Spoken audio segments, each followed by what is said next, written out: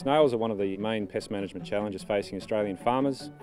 They can damage young crops at establishment, but the main issue is that they climb crop plants in the spring and can end up becoming contaminants at the grain harvest. The snail problem is not only affecting us at seeding, but also at the back end of the year at harvest time.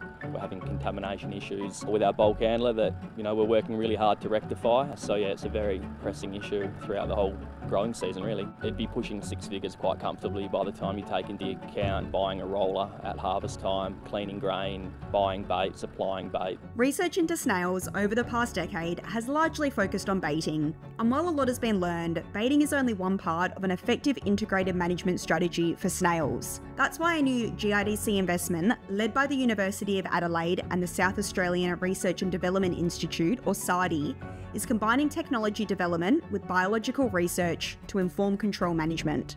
Monitoring is a major challenge for farmers. Not many people have any time to do it. The idea here with the cameras is that they will automatically detect when snails start to move at the end of their summer dormancy, and if we know when they're moving, then we know when the best time is to put out some snail bait.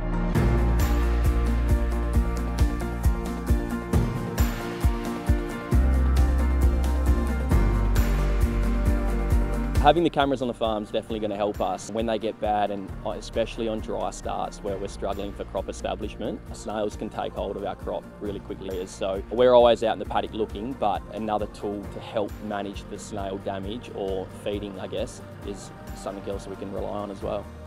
For biocontrol, a parasatoid fly was released at 2 sites in Albany and 1 in Esperance in collaboration with the Department of Primary Industries and Regional Development, along with Stirling's Coast Farmers and SEPWA, the South East Premium Wheat Growers Association. It's been established around the Yorke Peninsula region for 20 years, and now for the first time we're releasing it in Western Australia to try and help get on top of small pointed snails. Research has been conducted over in South Australia for almost 20 years, so it was really important that we could show WA farmers that we could bring the research across to WA, and it could help them with the snail types that they're trying to target in their baiting programs and through management practices. The female flies attack conical snails by laying a live grub on the outside of a shell of a resting snail, and this happens throughout spring and summer when the flies are active. The grub crawls into the snail and consumes it, and then eventually develops into an adult fly, which then emerges to attack more snails. Releasing flies is an interesting one. It could be a great tool or it could do nothing, but I guess if you don't try, you don't know.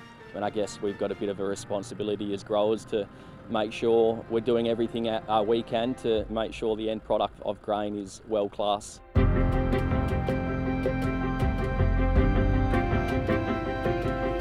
We're really lucky to have some awesome engaged farmers as part of the Stirling's Coast Farmers group.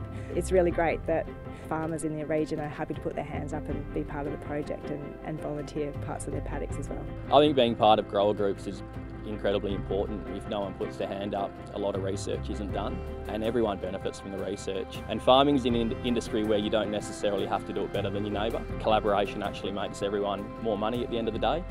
The cameras have been collecting footage at 1-minute intervals since installed, with grower groups already able to access the footage and see where the snails are moving to.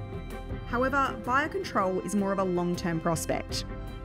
Once the fly has a local breeding population, then it will start to passively spread itself around the landscape over time and hopefully start to attack more snails across farming land.